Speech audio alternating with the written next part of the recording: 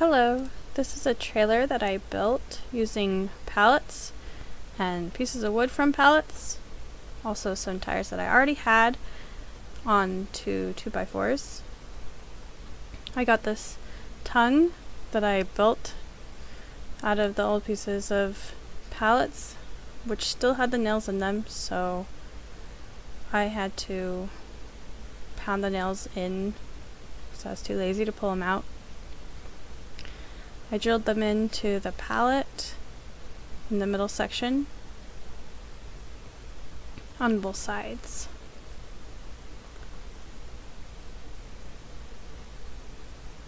I also drilled that middle piece of 2x4 in between those two pieces.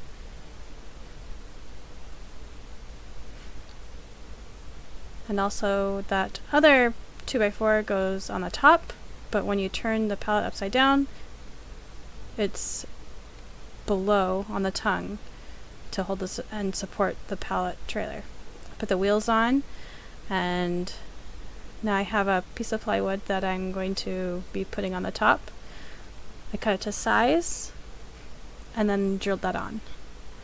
I got some more pieces of plywood for the sides, and my husband is testing out the strength, and hopefully it'll hold up well. It did hold up well, actually. Grabbed some more pieces of pallet for the sides, cut the plywood to size, and drilled them in. Put some supports on the wheels so they wouldn't buckle.